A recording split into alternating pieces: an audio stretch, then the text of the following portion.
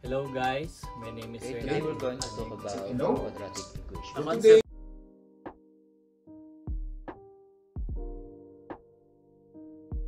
Hello everyone, so today I'm going to talk about inverse variation. Here I'm going to show you a tutorial about inverse variation. So let's begin. Hello everyone, now welcome to my tutorial about inverse variation. Have this application of inverse variation. So tignan natin itong dalawang variables na ito kung saan i-apply natin ang inverse variation. For example, the number of workers kapag marami ang gumagawa ng particular job, mas maiksi yung time na magamit to finish that job. On the other hand, kapag kakaunti ang workers, mas mahaba yung time na magagamit to finish the job. So this is an example of inverse variation. Now, ang inverse variation is a relationship between two variables, x and y, that can be written as y is equal to k over x, where k is not equal to 0. So, ang inverse variation, meron tayong equation na ginagamit na y is equal to k over x. This also means y varies inversely as x, or y is inversely proportional to x. So, kung ano yung unang variable na binanggit sa ating variation, which is y, at yung i-isolate sa isang side. Sa isang side is equal to k divided by x. So, yung pangalawang variable na binanggit, which is x, yun yung ipapang-divide natin sa k.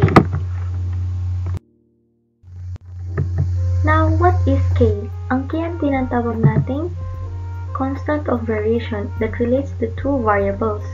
Now, iset natin ang halimbawa ng k or constant of variation into 12.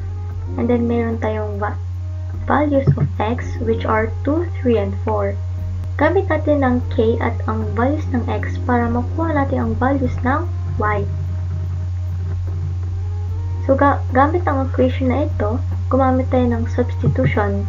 Yung 12, ipapalit natin dun sa k, at yung unang at value of 2, ipapalit natin dun sa variable na x. So, 12 divided by 2, we have 6. Kapag ang x ay 2, at ang constant of variation naman ay 12, the value of y is 6. Let's have the value of y when x is equal to 3. So, gagamitin pa din natin ang k na 12, i-divide natin sa 3, that is equal to 4. So, kapag ang x ay 3 and y naman ay 4. Next, kapag ang x ay 4 at k pa rin ay 12, we have this 12 divided by 4, so y is equal to 3. So, kung mapapansin natin sa ating table of values, kapag ang x naman ay tumataas, ang y naman ay bumababa. So, isa yan sa maaari nating ma-observe sa inverse variation. Now, kung i-multiply natin ang value ng x and y, we have 2 times 6, we have 12, 3 times 4, 12 rin ang sagot, and 4 times 3, we also have 12. Pare-pareho ang 12 ang makukuha natin, product, kapag i-multiply natin ang variable ng x and y. Therefore, para makuha ang constant of variation, kailangan lamang natin i-multiply ang given variables, which is x and y. Kaya ang ating formula to get that k is equal to x and y.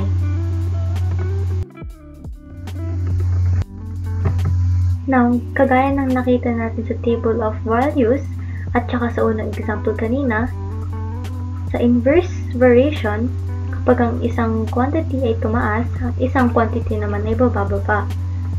Parang vice versa lang. Now, let's translate the following statement into equation. So, k is the constant of variation. Number 1, z varies inversely as b. So, ang unang binangkit dito na variable ay z, tapos varies as b. Ito ang ating magiging equation. Isolate natin ang unang binanggit na variable, which is b, is equal sa pangalawang binanggit ang papang-divide natin sa k. So, we have z is equal to k over b. Yun ang katumbas na z varies inversely as b. Next, we have number 2. m is inversely proportional to n, our equation is m is equal to k over n. So again, ang unang binanggit na variable ay m is equal sa pangulang variable na binanggit ay di-divide naman natin sa k. So, m is equal to k over n ay katumbas na sa m is inversely proportional to n. As example, sa pag-translate, we have c is inversely proportional to s. So, magiging equation natin ay ito. So, c is yung unang variable na ka-isolate. So, is equal to k divided by s. So, ito yung ilan sa mga halimbawa ng pag-translate each statement into equation. Now, let's try to solve the following involving inverse variation. Given that y varies inversely as x, find the constant of variation if x is equal to 3 and y is equal to 7. So, ang una natin kailangan gawin ay gumawa ng equation.